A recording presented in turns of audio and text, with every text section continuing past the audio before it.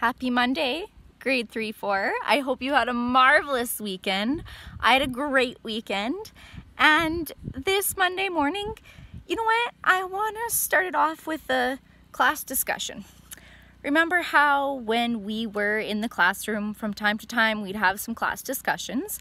And I think now is a great time to have another class discussion. I don't know if you've been following along or talking in your household or with your parents or guardians about what's been happening in the news, but it's something that I've been thinking about a lot lately, and I think as a class, we can do something to help make the world a better place. So what I mean when I'm talking about what's happening in the news, I'm referring to in the Maritimes, the guy who just decided to go randomly make a list and killing. It's gruesome, it's brutal. If you haven't heard of it, you can find it on the news. Talk to your parents about it. I'm also talking about down in the States too, and there's a whole bunch of controversial things about this online everywhere. George Floyd, does that ring a bell? If not, look it up with your family members, your parents, your guardian. Have a discussion about it. There's a lot going on online. There's people who are protesting Black Lives Matter, and there's people who are protesting All Lives Matter. We're starting to get into fights over all of these different things that we're saying, and none of it is right. And I think the best way we can overcome this is simply to be kind. Grade 3-4. It matters so much to be kind. To just be kind. There's gonna be differences in people. There's gonna be similarities in people. But you know what? You need to treat others with kindness. And right now in this world, there is more hate than there is kindness.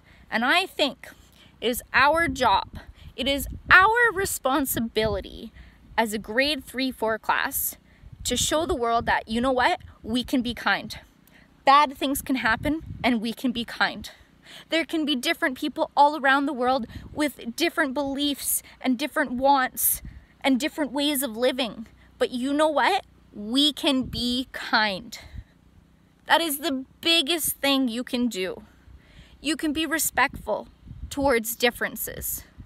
You can acknowledge differences and their uniqueness. Remember in the classroom how we went around and discovered how we are different and how that's cool and how boring it would be if we were all the same, and how some similarities we have with others link us together?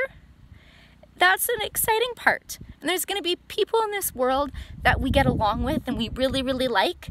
And you know what? There's going to be people in this world who you might not like. And that's okay. But you still have to be respectful. And you still have to be kind. No matter what. And to whom. Whether it's black, whether it's white, whether it's indigenous people. It does not matter. You need to be kind and respectful. So my challenge for you today, grade 3-4, is to be kind. And you know what? There's 1,000,001 ways you can do this. Playgrounds are now opened. Yay! Be kind on the playground. Say kind things. Walk away if you don't have anything good to say. If you notice someone down in the dumps, give them a smile. There's 1,000,000 ways to be kind. And I want you to find one out of the 1,000,000. And I want you to practice it. So my challenge, do something kind today. Something that is going to make someone else smile or feel good or happy. That is my challenge for you today, grade 3-4. Be kind. It is so important now. It really is. And I know you can do it because I have a fabulous class full of fabulous students who I miss terribly. But one thing I know about my grade 3-4 students is they can certainly be kind. So go spread a little kindness, grade 3-4, and I'll see you later.